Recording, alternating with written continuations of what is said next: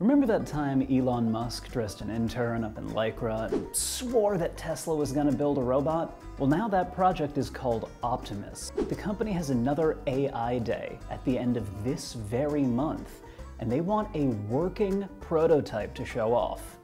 It seems like Elon Musk is really hell-bent on building those robotic catgirls he promised. Tesla is hiring across the board for this robotic endeavor, from the highest of mechatronics engineers, a real job title that exists and rules, to the lowest of lycra-clad interns. Say that 5 times fast. The company's goal is to build bipedal humanoid robots at scale to automate boring and repetitive tasks. Nearly all of these positions involve phrases like scale, capacity, or millions of humanoid robots around the world. So clearly, Tesla sees a market for this robot. But what are those buyers actually getting? I mean, Honda's Asimo, that poor dear sweet child, floundered and died.